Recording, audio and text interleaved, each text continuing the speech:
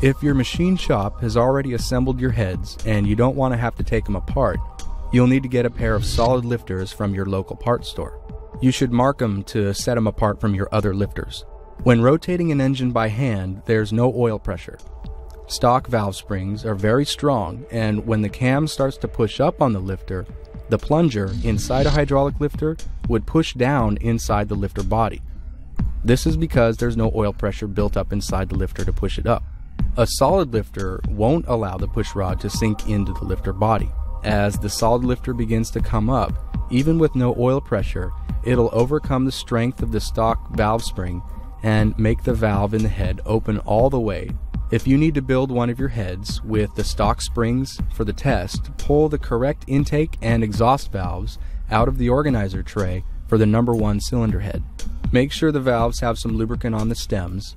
Put on any spring shims if you have them, and then the spring and retainer.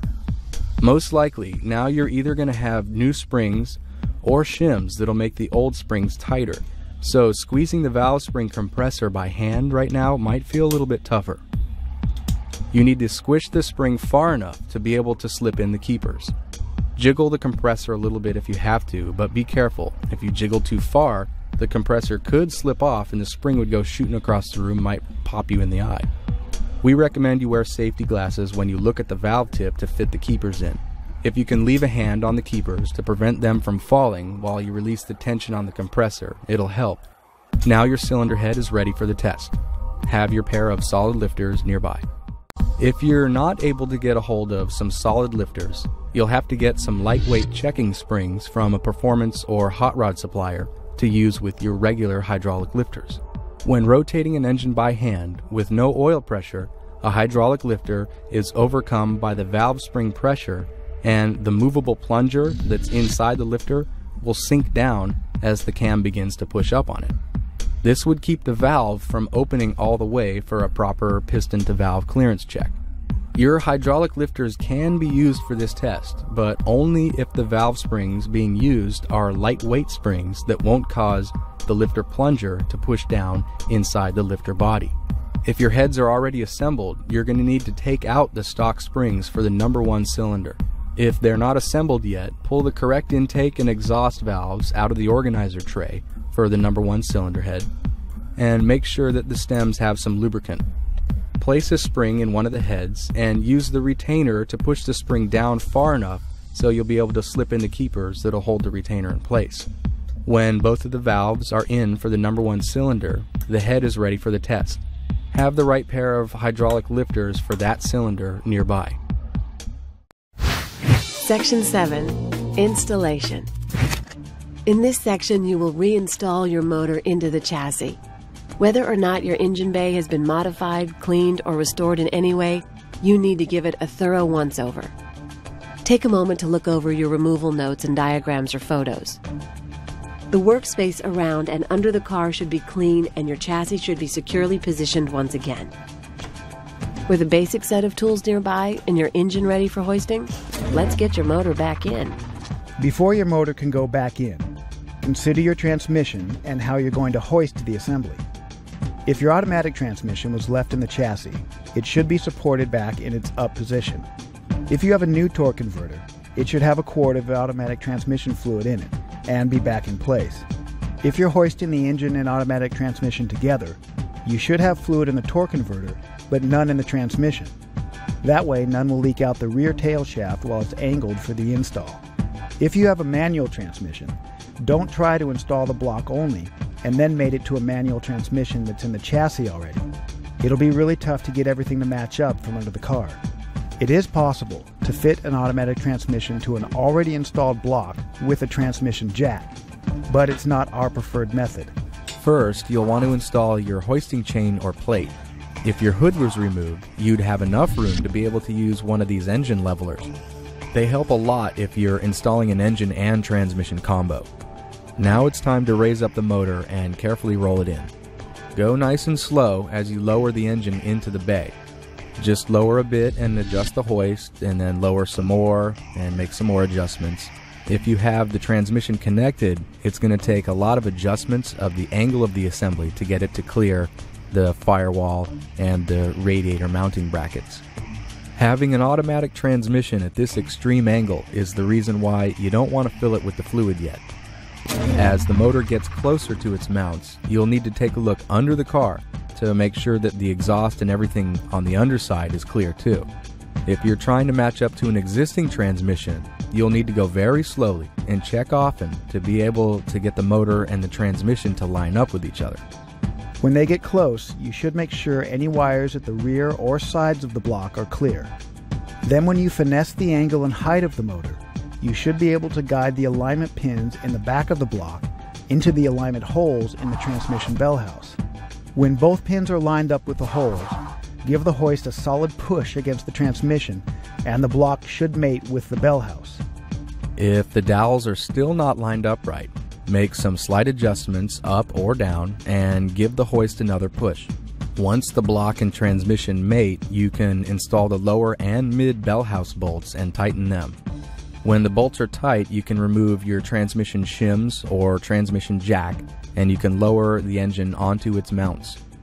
Sometimes the alignment of the mounts seems off and the engine position will seem like it needs to move toward the rear of the chassis to allow the mounts to drop in place. If this happens, you can either loosen the lower halves of the mounts that are on the frame or loosen the bolts that hold the transmission to its frame cross member in the rear, or pry the lower halves over as someone else is slowly lowering the motor for you. You might have to do all three of those things if it's being really stubborn. If it's still too tight, as a last resort, you could also loosen the bell house bolts that you just put in, and all this fidgeting should let the motor drop down onto its mounts, and then you can put back and tighten up everything that you loosened and roll your hoist out. With the hoist out of the way, you can get back under and make sure the lower bell house bolts are tight, and then hook the torque converter back up if you have an automatic. Then automatic or manual transmission shifter linkages can get put back together. Now you can put your exhaust back together. The gasket set for your engine may or may not have exhaust gaskets. If you have a shield that protects the starter wires from the exhaust, you should take care of it now to protect them. Then set the starter on a block of wood to hook up the wires. Have one bolt in the starter before you lift it up, and then thread that bolt in a few turns by hand. When the starter will hang on that one bolt, you can fit in the other bolt. If your starter had shims when you pulled it out, you should put them back in with the starter now. Tighten the two bolts and you can cover the bell house and starter once you're sure that all the wires are routed safely around the exhaust. Back up on top of the engine bay, start down deep and work your way up. We did the fuel pump lines first and then the lower radiator hose. This car already had the transmission cooling lines hooked up.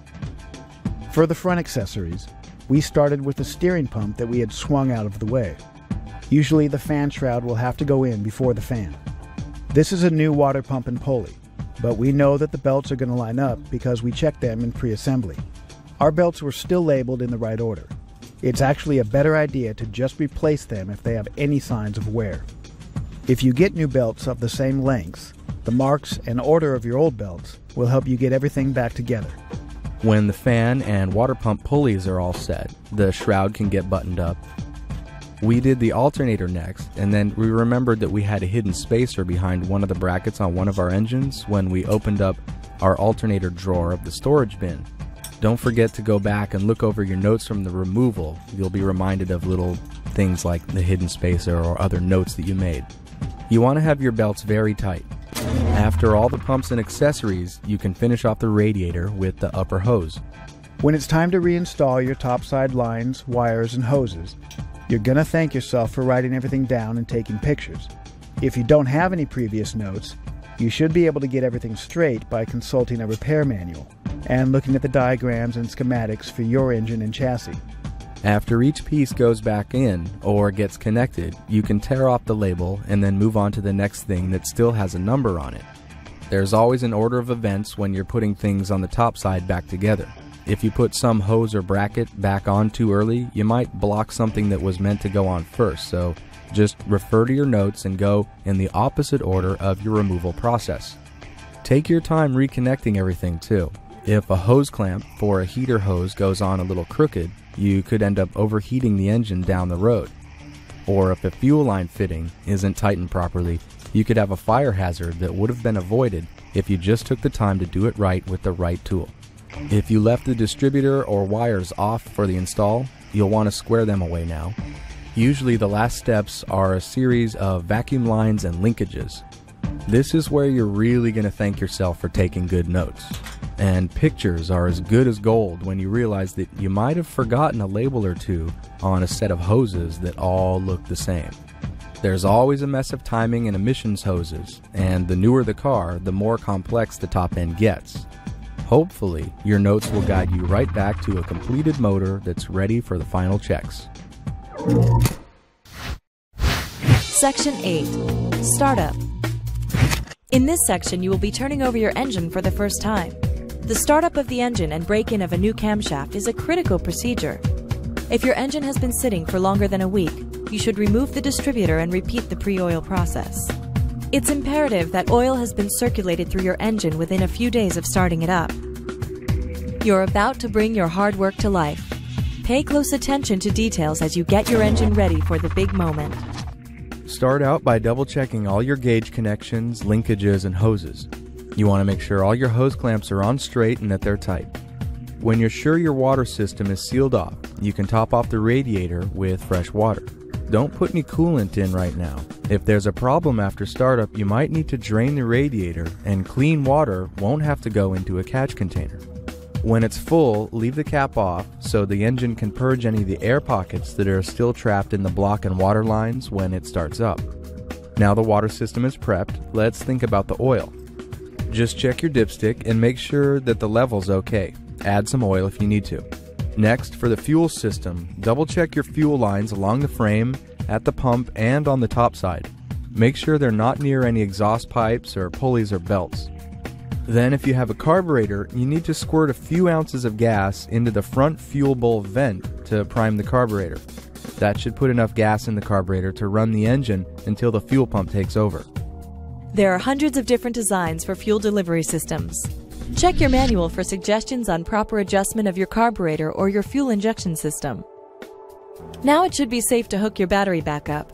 Once a good battery is connected and fully charged, refer to your manual once more. The ignition section should have a listing that will tell you how to test your ignition for proper voltage or computer codes before attempting to crank the motor. If your engine has a distributor, you should double check the wiring sequence of the plug wires. The rotor that's under the cap of this particular distributor rotates clockwise, so starting from the number 1 tower that we had labeled earlier, we count the firing order in a clockwise direction and then follow each of the wires to the corresponding spark plug to make sure that everything's in order. If you have to, go through the firing order a few times to make absolutely sure that you don't have any crossed wires. Incorrect wiring is one of the most common startup problems. When everything checks out, you'll be ready to start your engine. If you have a new camshaft, the break-in procedure is critical. If not done properly, you run a high risk of a cam lobe going flat and ruining the internals of your new engine. Follow this break-in procedure and you should be fine. Have someone crank the engine for you, but keep your face out of the way because that might happen if your timing is a bit retarded. If the motor did just sputter, loosen the hold-down clamp for the distributor and advance it a little at a time until you get the motor to fire up. If it still won't start, you should go back and check your fuel and electrical supplies. When everything's correct and your advance is set right, the motor should fire right up. Once it does, if you have a new cam, you absolutely have to follow this camshaft break-in procedure. The basic formula is 20 minutes at 2000 RPM. The firm rule here is that the engine has to be running above 1500 RPM. Do not let it idle, even for a few seconds. If you notice a leak or another problem, you can shut off the engine and fix the problem, but once you fire it back up, you have to keep the RPMs above 1500. Every couple minutes it is helpful to change the RPMs a little bit. You can change them anywhere from 1500 to 2500. These variations are going to help properly break in the lobes of the cam and to keep enough oil splashing around inside the motor during the break-in. After about 5 or 10 minutes, you should see a little steam coming out of the open radiator, and you should carefully top it off with some water now that the air pockets are burped out of the system. Then close off the radiator before it gets too hot to touch. For the rest of the break-in period, you should keep a close watch for leaks or any wires that might have adjusted and could be melting on a hot exhaust pipe or something. After a good solid 20-minute workout, you can bring the motor to a lower RPM and play with the idle so that the engine will run smooth enough to adjust the timing. Have a look in your repair manual to find the timing recommendation for your engine. Now, you'll want to hook up a timing gun and connect the ignition lead to the number 1 spark plug wire. If you have a vacuum advanced distributor, you should also plug the suction side of the vacuum line where it goes into the carburetor or the intake manifold. Point the light at the timing indicator on the harmonic balancer and it'll tell you what the initial timing is set to. If you're not sure what you're looking for, then your repair manual should also give you some details on what your timing marks would look like on your engine. If the timing is off a few degrees, to change the setting, you'd loosen the distributor clamp and you would physically rotate the distributor as the engine is idling. The final goal for your rebuilt engine is to get it to idle smoothly at the lowest RPM possible while the timing gun is reading the recommended setting that was listed in your repair manual. When you're happy with it, you want to tighten down your distributor clamp, but then recheck the timing again because sometimes it changes when you tighten that hold down clamp. When everything checks out, you should be good to go. When the engine is idling smoothly and you verify that your fluids are all topped off and nothing is leaking, it'll be time for a test drive. Be sure to check your oil and filter after the first 500 miles, and check your manual to see if your head bolts or any other fasteners are due for a retorquing at that time. If you have any other questions along the way, don't forget to stop by boxwrench.net to ask any questions you might have in the community forum. Congratulations on a successful rebuild.